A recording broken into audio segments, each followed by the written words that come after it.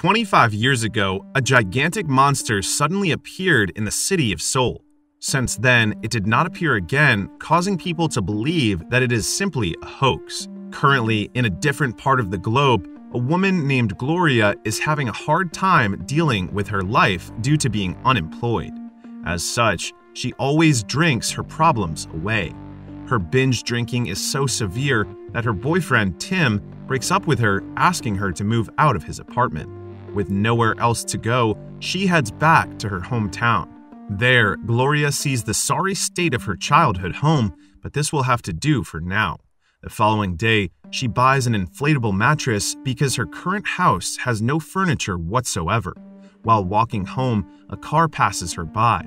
The driver of the car, Oscar, recognizes her from their childhood days. Since they know each other, Oscar offers her a ride and asks if they can spend some time together in a nearby bar that he inherited from his father, which Gloria accepts. Afterward, they reach the bar. The bar's exterior and interior have changed from what Gloria can remember, and Oscar tells her that it needed to change because the designs were outdated. Gloria looks around inside the bar. There, she scratches the top of her head, which Oscar notices. It is a nervous tic due to her old stitching there. Later on, Oscar introduces her to his friends Garth and Joel. They then move to the unfinished part of the bar, which still has remnants of the old Western-style interior, making Gloria excited because she likes the design. She encourages Oscar to keep the old interior because it looks cool. Afterward, Gloria has a brief talk with Joel, who she seems to be seducing. As the night of drinking goes on, Oscar reveals to Joel that she used to win awards in writing back when they were still in elementary school. Because of this, Joel asks her if she was still writing, and Gloria replies that she used to write articles for some magazines. While checking the internet for these articles, Joel attempts to kiss her, but Gloria immediately flinches away. For this reason, Oscar is angered at him because he thought that Joel is taking advantage of her drunkenness. Although Gloria tells Oscar and Garth that nothing happened, the night is still soured, so they all go home in the morning. With no one to take her home, Gloria carries the box of inflatable mattress all the way to her house. On the way home, she stumbles and walks through a playground. At this point, it is already 8:05 in the morning, and she is already exhausted from walking. After getting home, she falls asleep instead of setting up the inflatable mattress first. The following day, Gloria sees news on TV about a monster appearing and destroying parts of Seoul. Of course, she does not believe this at first until she later sees the video footage on the internet. She calls Tim immediately about what happened in Seoul, but Tim just tells her that 9 hours have already passed since the news broke out. Because her ex-boyfriend speaks to her in a rather critical tone, Gloria drops the call and heads to the bar. Inside the bar, the townspeople are watching the news about the monster's sudden arrival and disappearance. Due to this threat, the news reports that a global ceasefire has been initiated so that everyone can focus on the monster. Later that evening, she walks back to the playground and falls asleep on the bench nearby. Morning arrives, Gloria calls Tim once again to check on him, but her ex-boyfriend still doesn't want to talk due to her drunkenness. She is angered by his tone and attitude. As a result, she throws the phone away in frustration. A while later, she falls asleep in the middle of setting up the inflatable mattress. Gloria wakes up the sound of the doorbell and finds Oscar on the other side of the door. There, he tells her that he had brought a gigantic television for her to use. While moving it inside the house, Gloria tells him that it is a pleasant surprise. However, according to Oscar, she's the one who specifically wants to have one, hence his delivering. It turns out that due to drinking too much, Gloria sometimes forgets moments in her life. Also, Oscar informs her that the monster has returned again at 8:05 in the morning again, but this time it only made a bunch of weird gestures. Additionally, the monster is found to be the same one that appeared 25 years ago, although they do not know why it disappeared for that long. Since Gloria does not fully remember what happened last night, Oscar reminds her that she is searching for a job and offers her to work at the bar as a waitress. Although it does not pay much, she accepts it and hugs him in appreciation. However, as Gloria is hugging him, she sees in the video played on television that the monster is scratching its head in the same way she always does, making her confused. Aside from this, the monster also does some actions that she performed in the previous days. Due to her suspicions that the monster might be some kind of destructive manifestation of her, Gloria tests her theory by going to the playground and doing some specific movements which she can check later. Later on, it turns out that she is correct because the monster has also done those specific movements. This realization has shook her to the core. Gloria talks to Tim via video call where she tells him about her new job as a waitress in the bar, and the one who hired her is a childhood friend of hers. While they are talking, Oscar and Joel arrive at her home with a sofa. Again, she cannot remember asking for one, but she is grateful anyway, especially because her mattress broke apart. Afterward, they head to the bar, and she has forgotten that she is still in a video call with Tim. During another night of drinking, Gloria decides to confess that she is the monster that is appearing in Seoul. Of course, the guys find this silly, but she insists that she is telling the truth, so they all drive to the playground for her to prove this. There, Gloria performs some weird movements that match with the monster's move from the live stream video, which the guys are checking, thereby proving her theory. However, due to the repeated appearance of the monster, the government has decided to strike the monster with rockets, which Gloria feels, but only barely. Also, because she is drunk, Gloria does not seem to recognize the gravity of what she is doing, so she just keeps messing around. But when she realizes that her movement has caused a helicopter carrying real soldiers to crash on her head, she begins to panic because she does not want to harm any people. At this point, Oscar tries to approach and calm her down, but Gloria suddenly stumbles to the ground, and Garth and Joel are both shocked with the devastation caused by her fall they see in the live stream. The following day, she wakes up and sees the news regarding the destruction of some parts of Seoul. She breaks down crying due to what she had done, and Oscar, who has just arrived with some groceries, tries to calm her down by saying that not many people died. When Gloria tells him that she wants to surrender to the police, Oscar changes the subject, telling her that her fall is not the only thing that happened. It turns out that another robotic monster has manifested beside Gloria's monster, and it is clearly Oscar. They discuss this in the nearby diner, with Oscar telling her to stop being paranoid because no one will believe them anyway that they are the monsters. He even teases her by telling this information to some nearby customers, which causes her to be more anxious.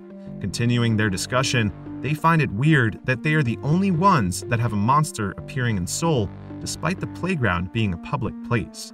Here, Gloria has an idea about how they can at least help with the people of Seoul. The two of them head to a nearby Korean store to donate money for charity. Aside from this, they also ask for the Korean translation of an apology.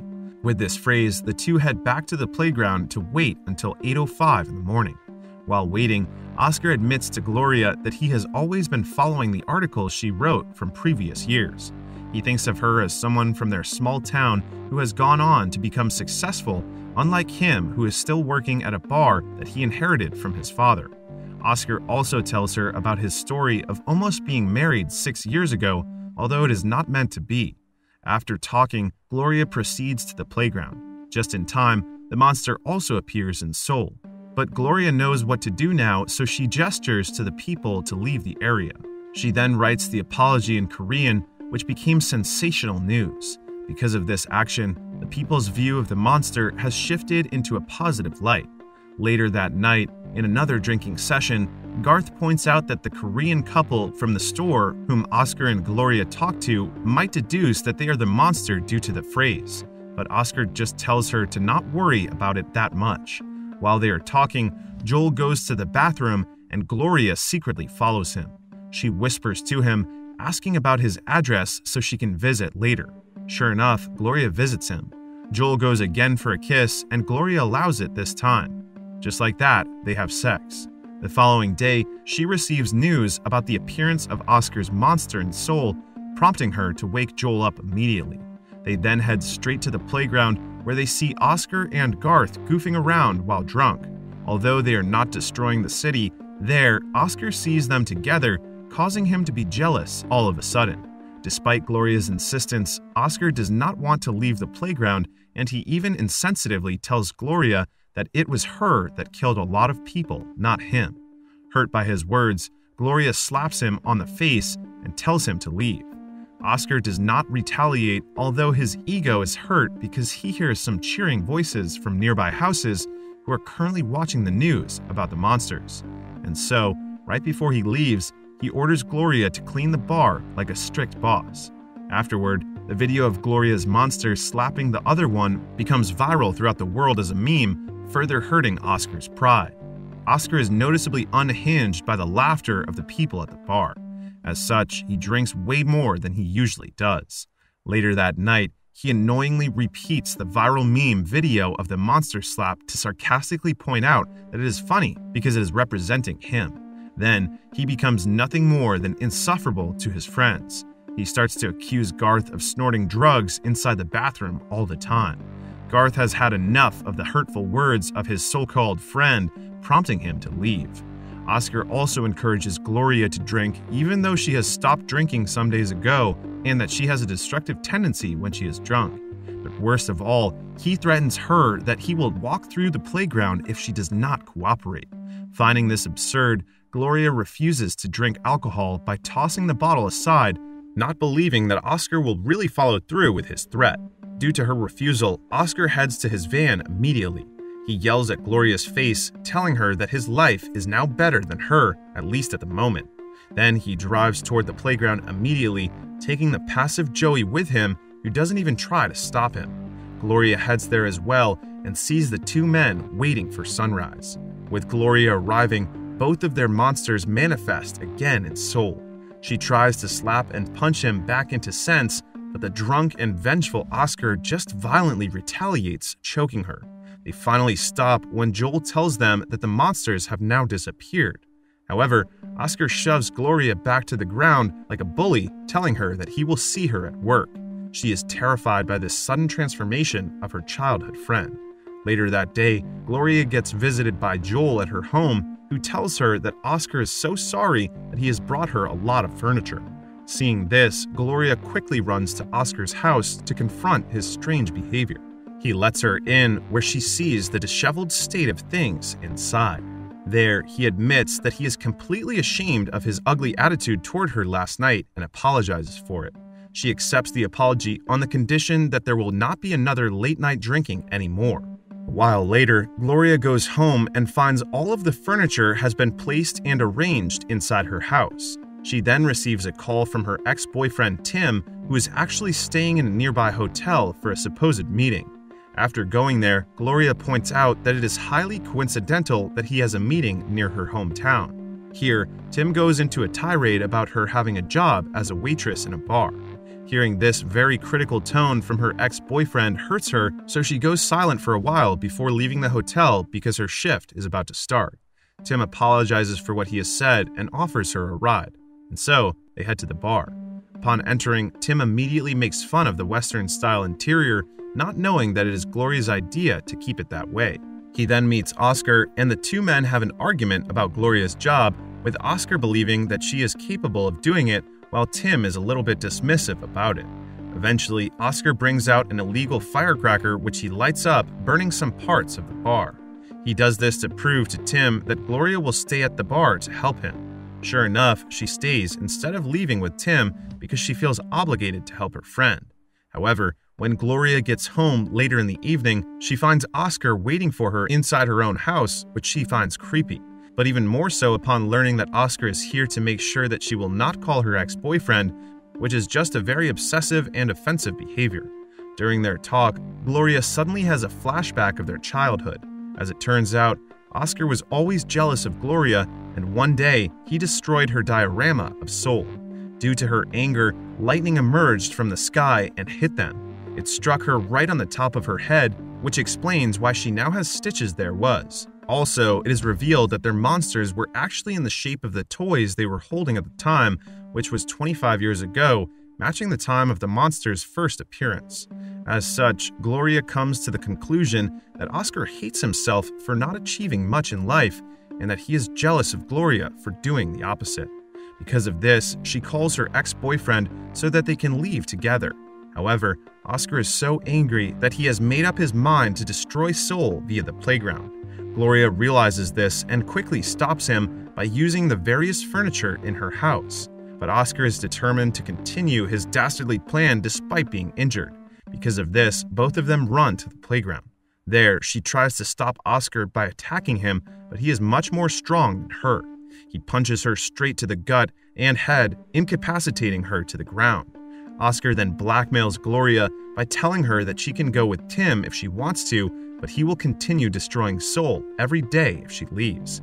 Afterward, he proceeds to step all over the playground while Gloria cries helplessly. Later on, she heads home, clearly traumatized by what happened. At first, she wraps herself around the broken inflatable mattress like a cocoon, but despite this, she pulls herself together and devises a plan where she will head to Seoul instead of going with Tim. She calls her ex-boyfriend to apologize for not meeting with him, although she does not mention where she is going or what is happening to her. Seeing that Gloria has left, Oscar follows through with his plan of destroying Seoul. With everything set, Oscar prepares to step over the playground once again. However, he stops his plan when the ground suddenly shakes as if a giant is stepping in. It is Gloria's monster manifesting at the playground instead. It turns out that having Gloria at Seoul yields the reverse result. Terrified by the sudden arrival of the monster, Oscar attempts to run away, but Gloria catches him via the monster. Oscar screams in terror as Gloria throws him away, sending him and his monster out of sight and mind. With Oscar's monster now gone, the people of Seoul erupt with a joyful celebration. In the news, Joel sees Gloria passing by behind the reporter, quickly concluding that it is her who defeated Oscar. This makes him smile. In the meantime, Gloria walks through the street with a vacant stare. She heads to a nearby bar where she immediately cries her heart out. The lady bartender is confused by her tears and comes to her console, but Gloria just asks her if she would like to hear an amazing story. The lady bartender agrees and offers her a drink, but Gloria just makes a face because she really does not want to drink anymore. I must say, I'm quite surprised by how much the movie has managed to subvert my expectations regarding how the plot will unfold. At first, I thought it would be another typical romantic movie that somehow involves monsters, but the movie manages to show how jealousy can destroy a person's sense of pride and ego, but that it still depends on the person how they will handle it. Also, it offers the two different views of responsibility which are represented by the monsters. While Gloria wants to protect other people from her destructive tendencies, Oscar uses it as leverage to feel great.